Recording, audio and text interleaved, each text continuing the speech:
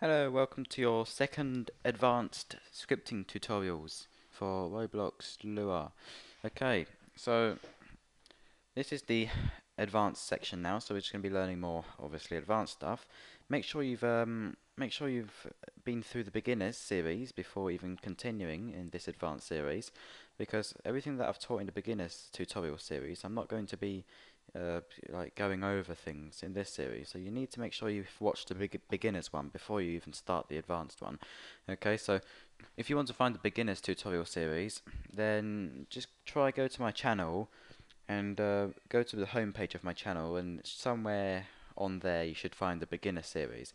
Basically, it's the same sort of videos like this, except it's got a green background for the thumbnail. As you can see, these advanced tutorials, they've got a red background for the thumbnail picture. Okay, so let's get started then. Last tutorial I taught you, I think it was tables, wasn't it? Yeah, tables. So let's go ahead and try to create a table. I'm just going to zoom in.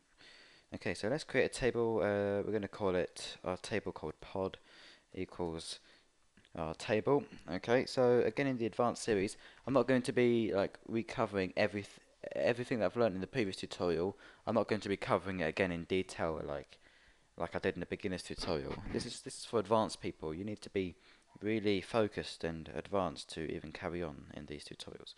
Okay, so we've learned that we can store anything in these tables, so numbers, text, maybe a boolean.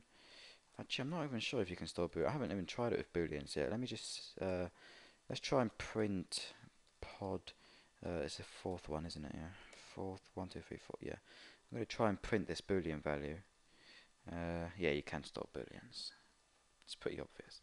Okay, so not only just booleans, you can even store things like parts. So let's go ahead and store game dot workspace dot base plate.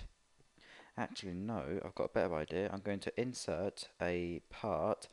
Let's call it pishpod, and let's go to the script. Let's put the script inside pishpod, and I'm going to store in this table script.parent, and let's try and print pod5.name. Now this is a good practice as well. Store a part inside the table, and you can go ahead and print the part's name. Okay, so it's pretty good if you do that. So go ahead and click play. It's printed the name of the part, which is pishpod. If we didn't have the dot name on the end, then now have a look what it's going to print. Oh, it's printed pishpod again. Hold on, let me just try a different thing.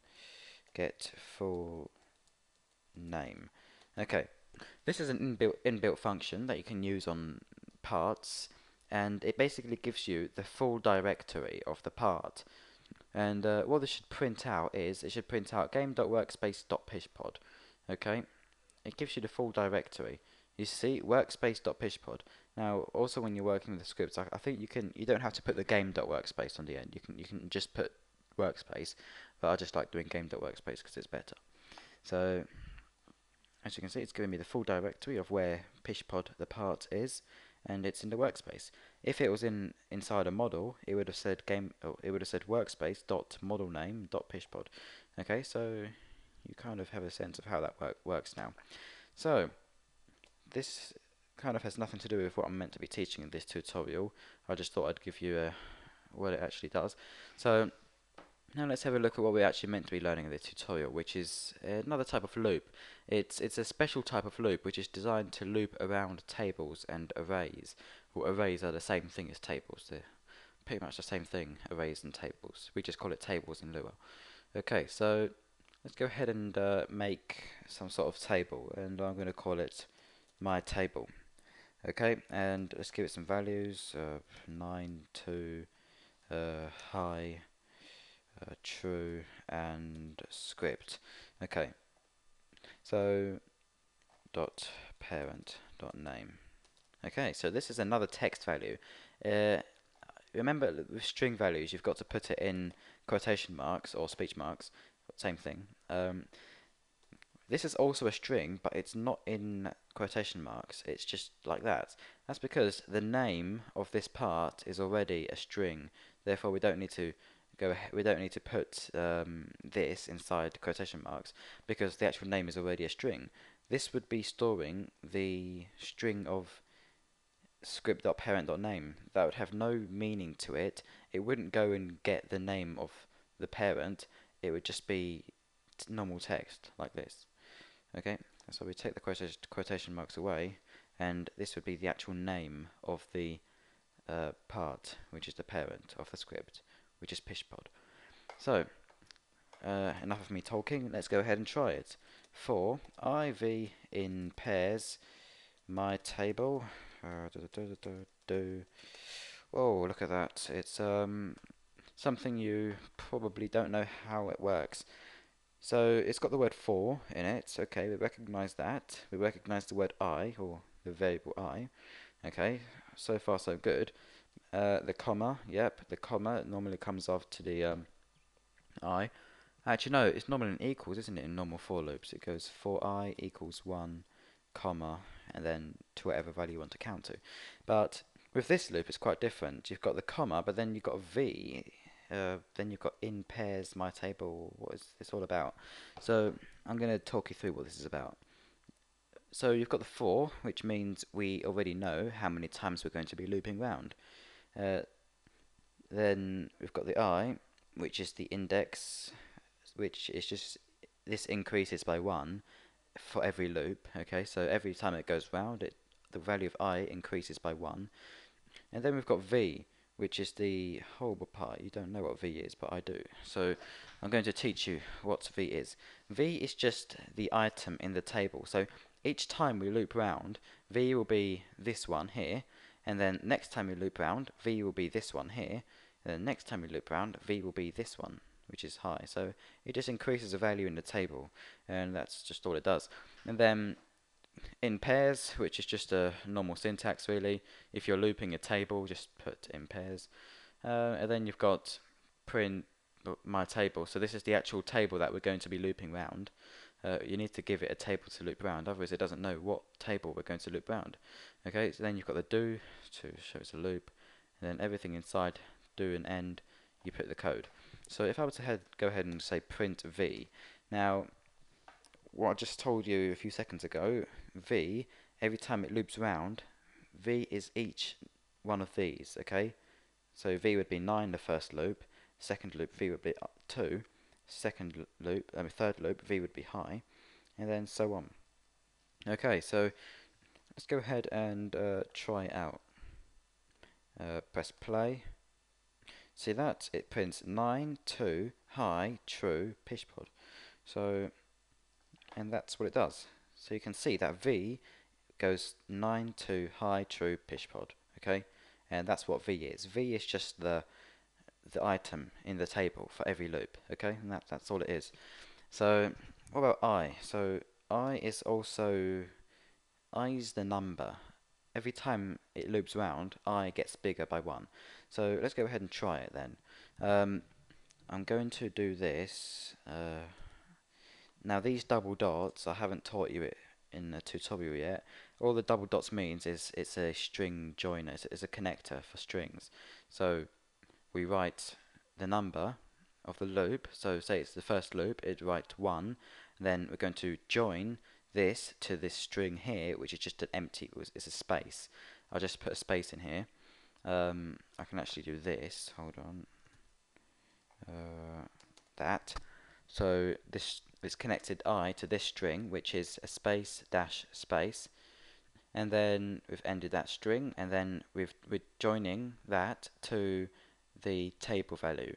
So what this, if it's the first loop, it would do 1, join it to a dash, and then join that to 9.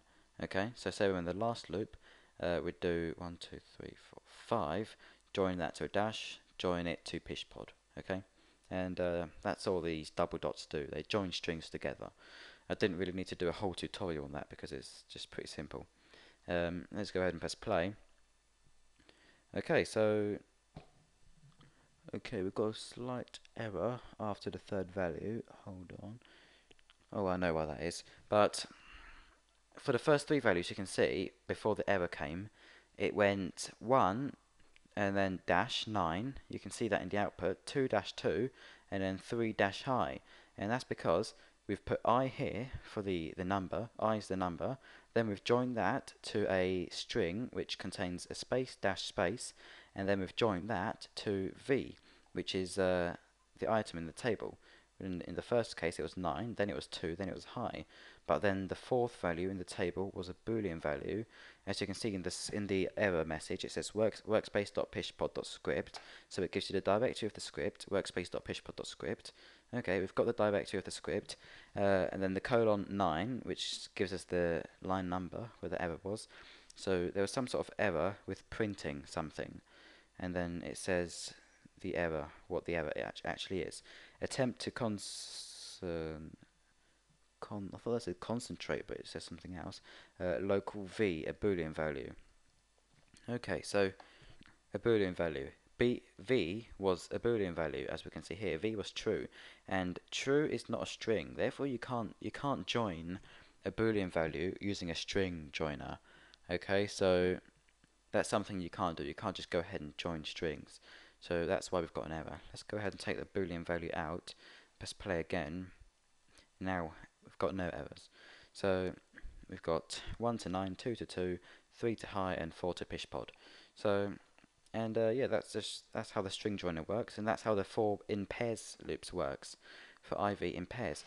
Now again, V doesn't have to be V. It can be anything. It can be table value. Okay, and then in that case we'd have to change V here to table value because we're using the name table value now. It can be anything you want, but again, it's most commonly V, and that's what it's just most commonly used as. You've got I, then you've got V. Okay, so that's how to do it. That's the for in pairs loop. You say for the number you want to count up in each item in the table. Every loop, it just goes to a different value, and then you've got in pairs, and then you've got in brackets the table name. Okay, so the table name, which is my table, and then and you can do whatever you want inside the script. So you've got a ton of bricks, you put a load of bricks inside the table. You could change each transparency by whatever you want. So I'm going to just do that quickly, just as a example. Actually, no, as an example, I want to do this. Here's another way of outputting all the table values. So for I equals 1, 2, hashtag my table do end. Okay, right. So what does this mean? Now the hashtag it gets the number of objects inside a table. If you were to go ahead and print hashtag my table, it would print however many items there are inside the table. So in this case there's three values inside the table, so it would print 3. Okay, so this is basically saying for I equals 1 to 3 do, and then we go ahead and print my table I. So it's just printing the I value of the table here. So what it's doing is it's getting, in the first loop I would be 1, so we'd be printing my table 1, which is 9, then we'd be printing number 2, then we'd be printing number high, we'll be printing the string high. So that's another way of doing it, but if you're using tables, don't do it this way. Okay, this way that is on the screen right now, do not do it like that, unless you have a good reason to do it like that. So just do it like this, in pairs my table. It's just, the better way of doing things, using the in pairs loop. Okay, just do it like this, like I've shown you now, this one. Okay, and then using print v. This is the good way. This is the good way. Right, so that's how to do that. I'm just trying to think if there's anything else that I wanted to show you inside the tutorial. Oh yeah. Let me just copy and paste this part. Oh, that's too many. I just want maybe 4. Let's call this one 1, 2, 3. What should this one be called? Let's call this one 4. Okay, so we've got 1, 2, 3, 4. Okay. Oops, that's just, I want to get that in line, but I can't. So, yeah, 1, 2, 3, and 4. These are the bricks, and let's go ahead and see if we can do something to them in the script. So, let's put them inside the table. Game.workspace.1 1, and then let's go ahead and copy that. Let me zoom out quickly. Game.workspace.2, game.workspace.3. So you see what I'm doing? I'm just putting all these objects, all these parts inside the table because I can. You can put objects inside a table as well. You can put anything inside a table. Int value, boolean value, string value, and objects like these here. Okay, so for I, v, in pairs, my table, do, well, we're not going to print anymore because we're doing some advanced stuff. I don't want to be doing printing all the time now. I want to show you some actual examples of scripting. So let's go ahead and say v.transparency equals 1 and then weight 1.